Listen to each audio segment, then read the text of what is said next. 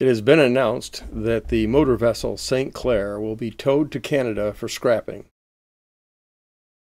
Damaged by an internal fire that broke out on February 16, 2019, while the boat was in winter layup, the 770-foot-long lake boat was declared a total loss in mid-September of 2021.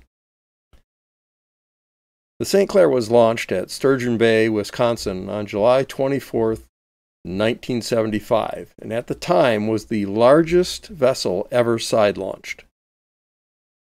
She measured 770 feet long, 92 feet in beam, and 52 feet in depth, with a 44,800-ton capacity. She was huge, she was square, and not very elegant. But she got the job done. Although she was intended for the coal trade, her first cargo was iron ore pellets, taken at Escanaba and delivered to Indiana Harbor on May 4, 1976. Her owners, the American Steamship Company, normally ran her between Duluth and the coal-burning power plants of the lower lakes.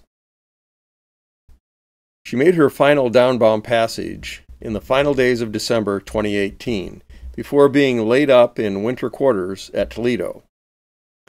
It was during that time that a fire broke out somewhere in her aft lower decks. The fire consumed her aft cabins and spread to her unloading belts, which ran the length of her cargo hold.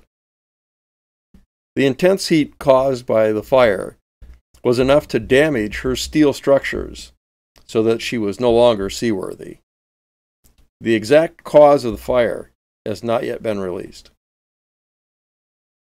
The St. Clair will be the largest vessel ever scrapped on the Great Lakes. Additionally, of the dozen 1970 Title 11 vessels, she is the first to be scrapped. Her original cost was $24.3 million, which would be $123,562,789.96 in 2021. She will be towed to the scrapyard this fall. So long to the St. Clair.